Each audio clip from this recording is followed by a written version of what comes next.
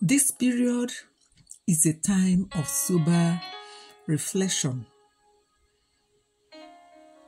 I enjoin you to reflect on the sacrifice of Jesus Christ on the cross for you. And after that reflection, determine never to offend him again.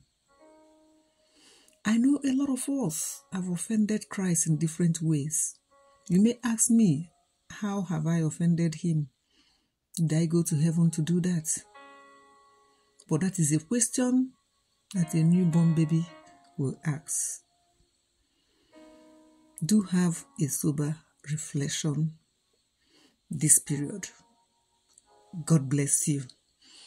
Today, by the special grace of God, we are looking at the topic that says, what do you see? And the Bible passage for today is John 19, 1-18. This is talking about the processes that went through to the crucifixion of our Lord Jesus Christ before he was crucified and put on the cross. The visit to Pilate, the demands of the people, the chief priests, them, and so on, the crown of thorns on his head, his clothes that was torn, and so many things. That is what the passage of today is talking about. Our memory verse is John 1:29. And it says, the next day John seeth Jesus coming unto him, and saith, behold, the Lamb of God, which taketh away the sin of the world. Let us pray. Blessed Redeemer, you are the Lamb of the God, the Lamb of the world. You are the one that taketh away the sins of the world. You sacrifice yourself in order to save mankind, to save every one of us. Father, Lord, we give you all glory, all honor, all adoration, even as we remember today that great sacrifice that you did for us. Help us to have a sober reflection. Help us to ponder on it. Help us to remember all that you did for us. In the mighty name of Jesus. Thank you, King of Glory. For in Jesus' mighty name we pray. Amen. And then the Lord started today's topic by saying that you as a person should imagine that you are right at the scene of Jesus Christ's crucifixion. And you are looking at him on the cross. He said, what do you see? You will be right if you say, I see a man in pain. He had been beaten and a crown of thorns had been placed on his head before his crucifixion in John 19, 1-18. Someone else may say, I see a man who is naked, because according to Matthew 27, verse 15, or verse 35,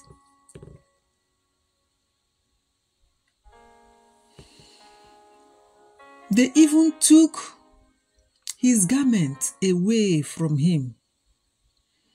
That is the highest level of shame that a man can experience. To be naked in front of multitude. Another person could also say, I see a man being ridiculed.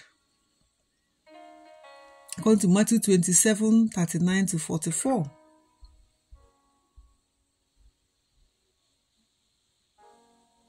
It says, people that we are passing by were saying, he saved others himself. He cannot save. Though he had the power to call for angels to rescue him, he chose to endure the ridicule, so that you and I can have a chance of spending eternity in heaven.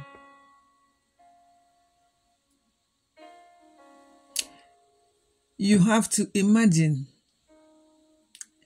that the president of the most powerful country in the world, holding a device in his hands with which he can call on his army anytime. Yet, he subjected himself to some terrorists who were about to kill him and were mocking him.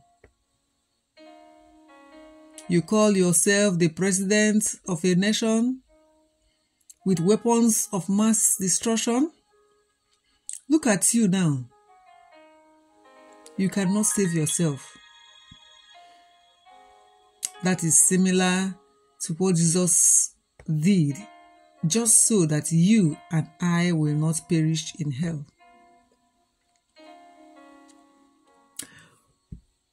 It is clear to us without any doubt that when you look at Jesus on the cross, you will see a man in sorrow.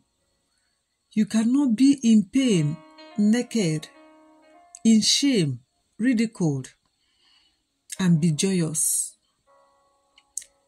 Isaiah saw the scene of Jesus' death many years before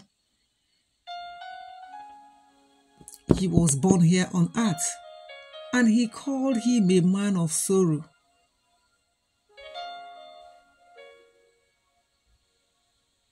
So if you take a closer look at Jesus as he hung on the cross, you will see a man in love.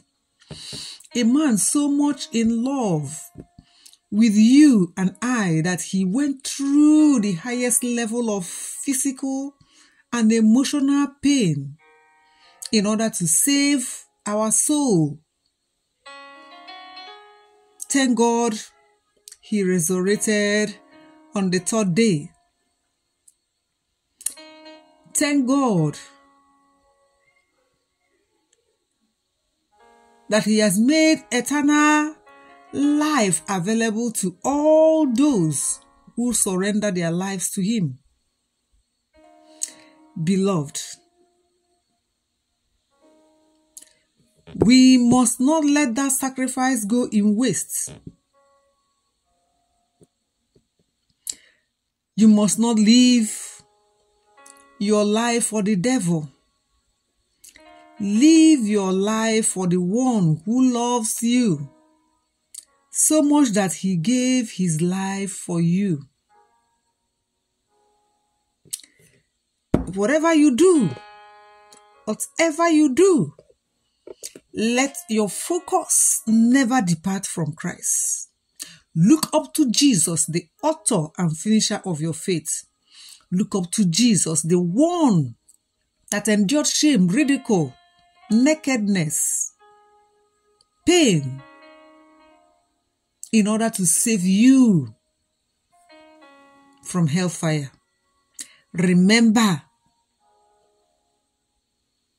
that today is still early for every one of us. Praise ye the Lord. Hallelujah. Our hymn today is hymn 16, which says, praise him, Jesus, our blessed Redeemer. Let us sing, let us rejoice. Let our mouth of praise and worship be open today, for we are celebrating the Lord of Lords, the King of Kings, the I am that I am, the Alpha and the Omega, the beginning and the ending, the Rose of Sharon, the Lion of the tribe of Judah. He that was, is, and will be, the all-sufficient one, the Arúgbó Ọjọ́, the I am that I am, Eminiti je Emini. Remember, he's the one you're celebrating today. It is not about you, but about Christ. He is the reason for this celebration. Do remain blessed, my beautiful ones, until we meet tomorrow. Before I go, I won't forget to appreciate my returning subscribers and as many as that breeze into my channel, whether by chance or intentionally. I appreciate you. May you be highly blessed in the mighty name of Jesus. But if you have not subscribed to my channel, please do subscribe and the good Lord will bless you. Give me a like if you like this video. What do you see? Whenever you think of Jesus Christ on the cross, what do you see? What comes to your memory? Always ponder on that. It is bye from me.